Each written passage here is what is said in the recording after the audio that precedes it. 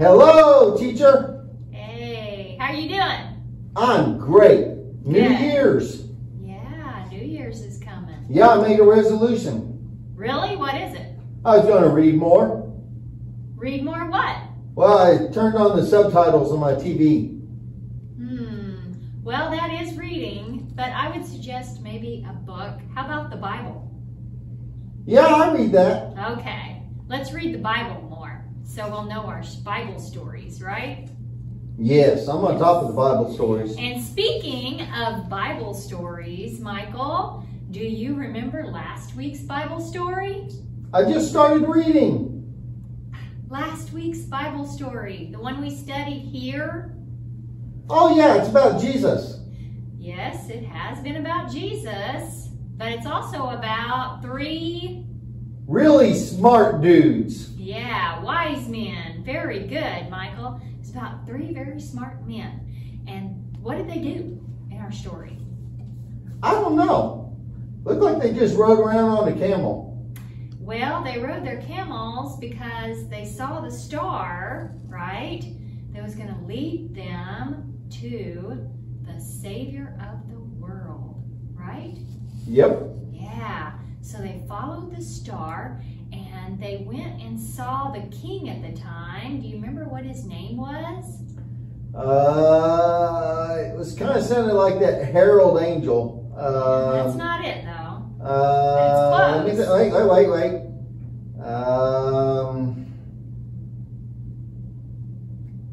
Herod. Herod, very good. He's bad. Okay, I was going to ask you, was he good or bad? No, he's bad. Bad, that's right. Yeah, he did bad things. He did not like the idea of another king, did he? No. No. I don't think his mama even liked him. Well, I don't know about that, but he wasn't a nice guy, was he? Herod was bad. Yeah, he wanted this new king dead, right? Because he didn't want somebody who could take his place. So, the wise men were visited, right?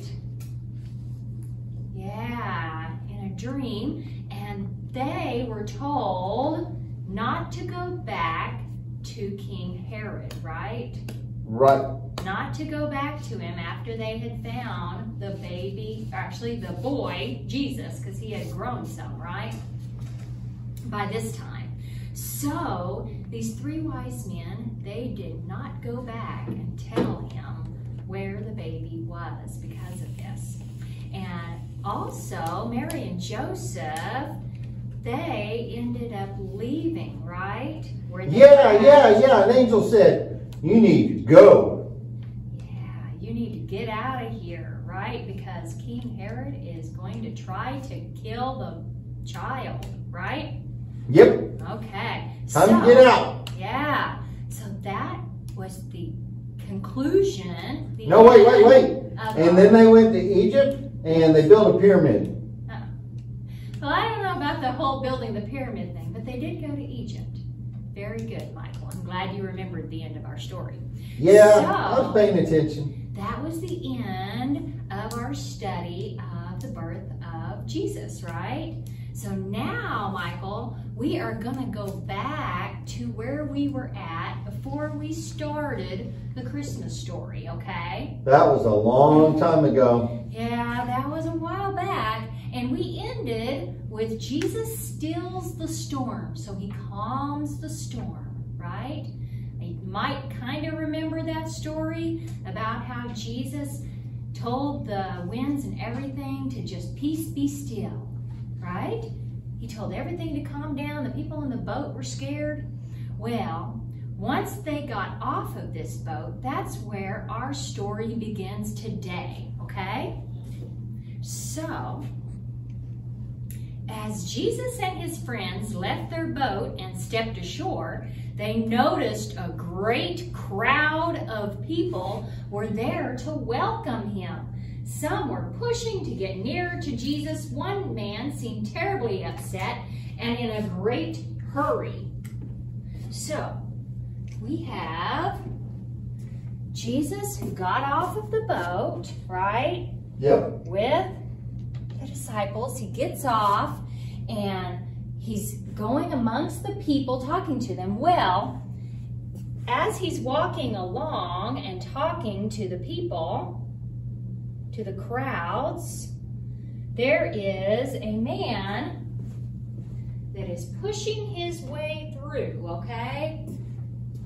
As nicely as he can, but he's really concerned. He's worried about someone, okay, Michael? And what he's doing is he's trying to get through all of these people. They're all talking. He can just barely see Jesus. And he finally gets there and he turns to Jesus and he begins to tell him what is wrong.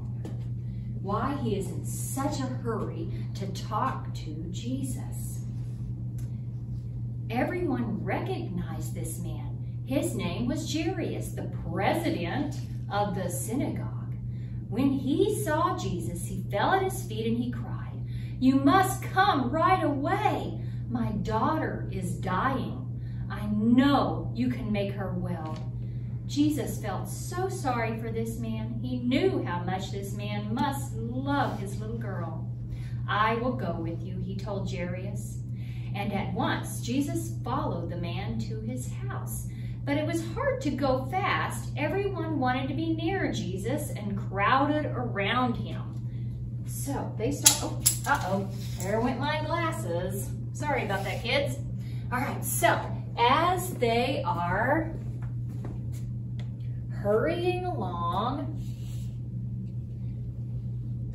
to Jairus' house to take care of his daughter, something else happens, okay? Suddenly, Jesus stopped and he asked, "Who touched me?" Peter, his disciple, asked, "Why would you ask such a question?" But Jesus told him, "No, it was someone who touched me on purpose. I felt my healing power leave me," Jesus said. Then the frightened woman who had been healed fell at his feet and told him what had happened to her. So they're traveling along. They are on their way to Jairus' house, and a woman has touched the very hem of his clothing, his garment. She has also been trying to get to Jesus, and when she does, all she does is touch the hem of his garment. And then frightened, the woman who had been healed fell at his feet and told him what had happened to her. All she did was touch the very end of his garment, and she was healed, Michael. All this time, I have gone from one doctor to another, and not one of them could help me. I knew if I just touched you, I could be well, she said. Jesus looked at the happy face of the lady who had been sick for 12 years and now was well. "Daughter," he said, "your faith has made you well. Go in peace, healed of the disease that you had." Jairus wished that Jesus would hurry. Maybe his little girl was already gone. While Jesus was still talking to the woman, messengers arrived from Jairus' home. So as they were traveling still to get to Jairus' house, some messengers from his house came quickly to meet them. "It's too late. There's no point in Jesus coming now," they said.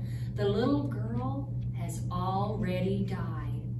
Oh, poor Jairus. No! I know.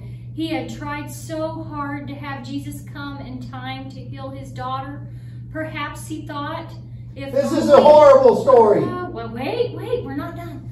Perhaps he thought if only Jesus hadn't stopped to talk to that woman. Jairus was beside himself with grief and sorrow, crying.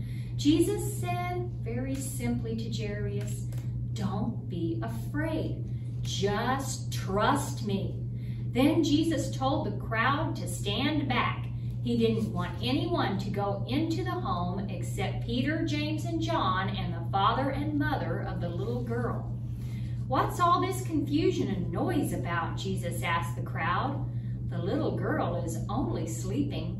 The people laughed at him. They knew she was dead. Didn't Jesus know when someone was dead? When Jesus went into the room where the little girl was lying, so he went in with only his disciples and the mother and father, right?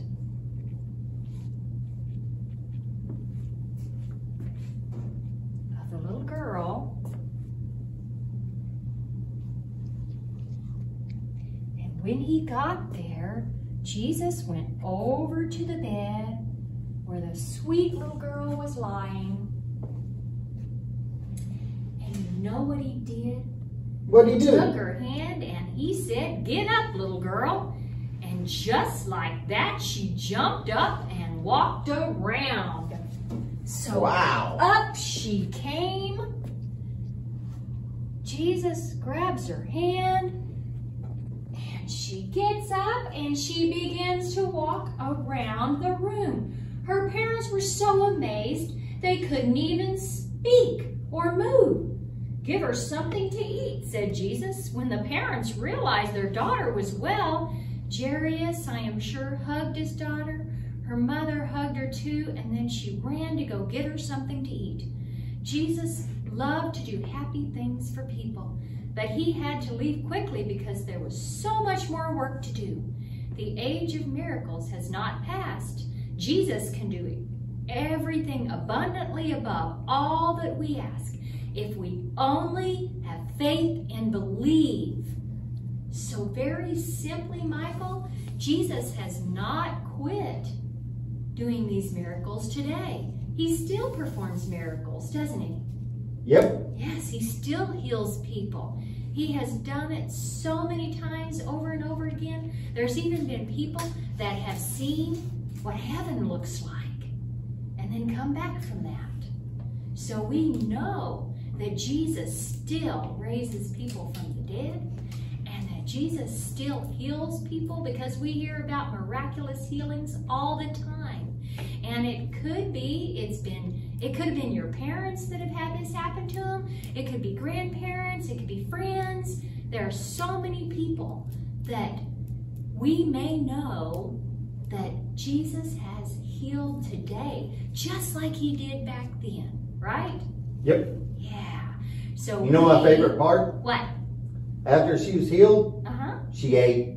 Yeah, that is good, isn't it? She was hungry, just like we are a lot of times, right, Michael? All the time. Yeah, I know. You're at an age where you are hungry all the time.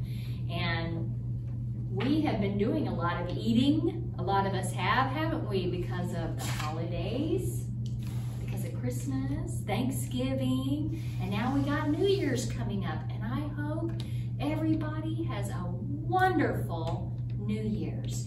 And I hope that you'll come back next week all ready to hear the next lesson that Jesus has for us in our Bibles. And don't forget your memory verse, which I'm going to change next week, okay? I've been lingering along, letting you guys learn this really simple verse, but I know we need to change it out next week, okay? Oh, I know it. What is it? For with God, nothing shall be impossible. Luke 11:37. Oh, you're close.